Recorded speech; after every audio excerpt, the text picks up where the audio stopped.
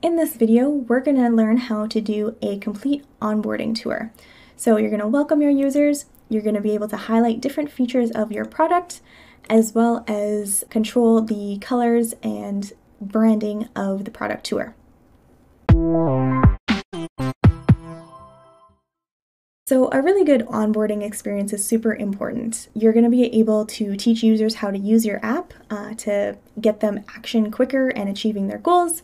You're going to have your users experience a lot more value from your product right away because they're going to know how to use everything. And ultimately, this is going to lead to much better user retention because they're going to know exactly what they're doing. First thing you're going to need to do is, of course, install the plugin. So we're going to head over onto our plugin section. Then we're going to install A+ Onboarding Product Tour. This is going to come with a full product demo where you can see the backend and all the workflows and how they're set up, as well as some really great written documentation for you to check out, complete with lots of different screenshots and helpful advice. But let's dive in here. The next thing you need to do is go into your settings section, and then in general, you're going to scroll all the way down here to the bottom. And we need to check off this box to expose the option to add an ID attribute to HTML elements.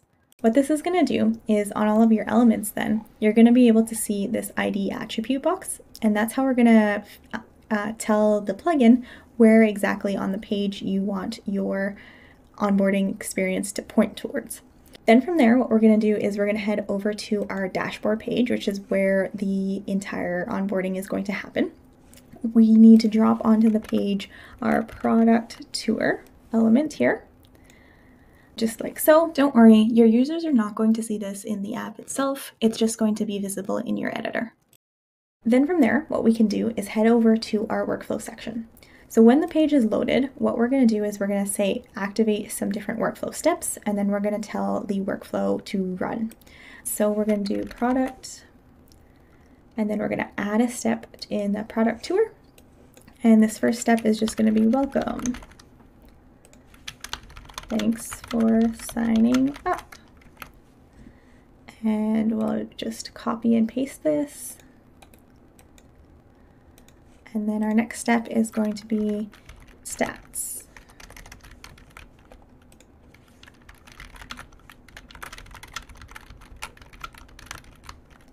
I'm creating a podcast stats dashboard here. We're going to copy and paste this as well.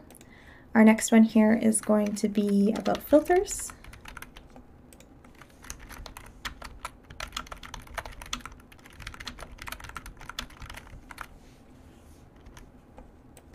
And then we're going to just finish off with the last one here. That is going to be thanks for watching.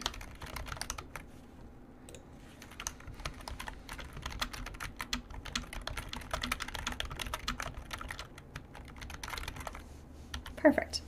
And then our last step here is going to be the start workflow or start product tour. All right, let's take a look at what we've built so far. Welcome, thanks for signing up. Here are your podcast stats. Filters, as you can see, they're not going to any particular element quite yet. And then thanks. So what we want to do is we want to actually attach some of these to the specific elements. So what we need to do in order to do that is use the ID feature I mentioned before. So we're going to come over here and click on where we want the stats to go. So we'll just go with this one. And then we're going to type in stats in here. And you need this to be exactly the same. So I'm just going to copy and paste this. And then in our stats workflow step, we are going to put the element ID in there. And then the other one we would like to control is the filter one. So we're going to click on here, going to scroll down, filter, copy and paste, and then paste it into our filter step here. And then if we refresh, you'll see that the onboarding steps have moved around, such as this. Perfect. So this is looking pretty good so far. The next thing I want to do is actually have it be custom to my brand colors. So whatever your brand colors are, they're probably not the same bubble blue. So what we're going to do here is we're going to go back to the editor and then click on the product tour element here that we added earlier. We're going to go through here and you can actually customize all of these different steps. So you can allow them to not go back and forth if you'd rather that. You can allow them to skip the tour altogether.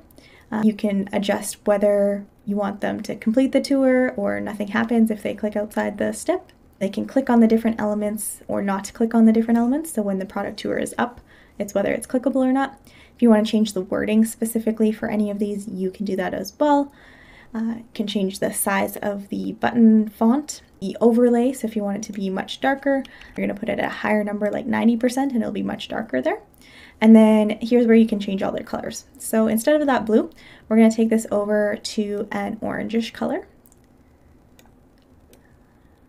That's going to be my brand color. And then we're going to keep our font as white. We can make it a little bit bigger though.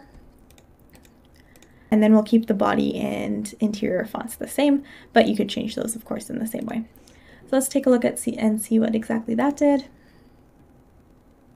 Good, so this is pretty dark back here. We probably don't want it quite that dark, but we can see that it did adjust our colors in there for us too. So we're going to take this back down and we're going to put it back at 50. Perfect. As you've probably noticed, the tour does pop up every single time, even after someone has completed it, which is not the ideal scenario because it'd be pretty annoying to have to click through here every single time. So in order to fix that, what we're going to do is we're going to go into our database, and in our users section, we're going to create a new field called completed tour. And that's just going to be a yes/no field, like that. And then we're going to set the default as no. So when a user is created, they have not completed the onboarding tour. And then back in our design, or back in our workflows here rather, what we're going to do is instead of starting the product tour every single time, it's only when the current user's completed tour is no. And then once they've completed the tour, we need to also make a change to that user saying they've in fact completed the tour. So we're just going to change the completed tour field to yes, and then that will signal that they've completed it and it won't run every single time it loads. So we'll take a look at that here. All right, so this is the first time through. Everything is working. Now potentially they come back to the page and it doesn't show up again. Perfect. All right, but what if we do want it to show up again? Maybe they forgot a step, they want to rewatch it. What we're going to do is we're going to add a button in here that's just a rewatch button. So we'll just take our button over here, put it there, rewatch. And we'll take a moment just to style this a little bit nicer so it's not so bright blue as that. Perfect, and we'll put it in the center and make it a little smaller. Great. And then what this button is going to do is we're going to add a workflow to that, and then you're going to do start product tour, and it's just as simple as that. Now the button's here and it'll start the tour all over again.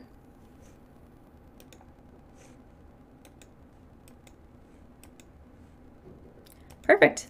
That is all for this video. If you do have any questions, please feel free to leave a comment below and we will get back to you.